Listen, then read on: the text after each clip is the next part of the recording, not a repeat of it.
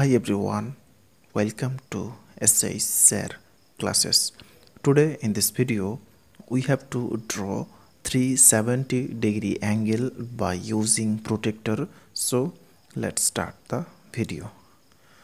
First of all, we have to draw here a straight line of any length and taking here point B and here C.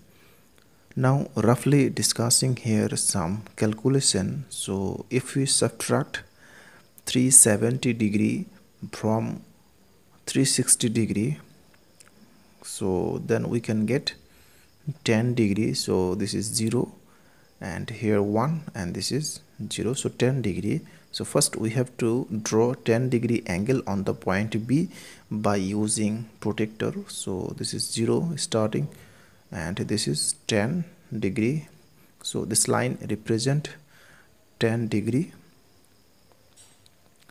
Now joining this line, okay, and taking here a point. So here taking point A.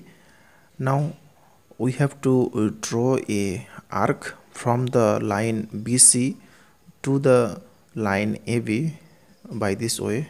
So here drawing here a arc by this way from the line BC to line AB, and from this and this represent 370 degree angle. So that's all.